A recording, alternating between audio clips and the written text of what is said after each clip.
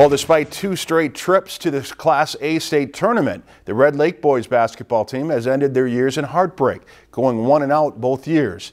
And now the team wants more. Our Justin Prince has more on the Warriors.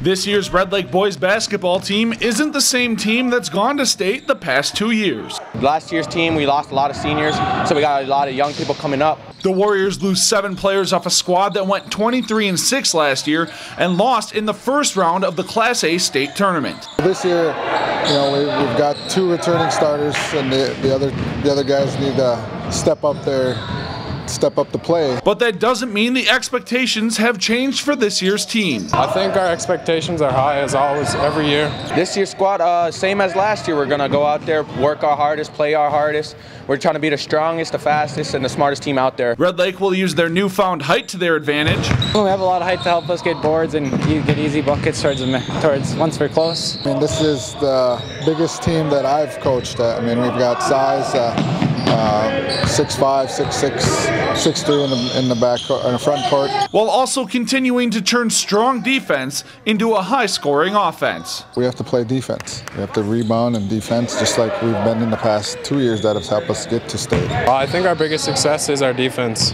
Defense is what we practice on every day. Getting defensive stops really lets us bust out on fast breaks. Our offense comes from our defense, which the Warriors hope can propel them back to state for the 3rd straight year. It would actually be a big disappointment if we do not make it to state. These boys are worked really hard over the summer just to do it. Every year is different, and every year you start over. And it's been nice the last couple of years, but it's always a goal to get there. We're ready for anything that's going to come against us. They're trying to beat us. We're ready for all of it. With the Red Lake boys basketball team, Justin Prince, Lakeland News.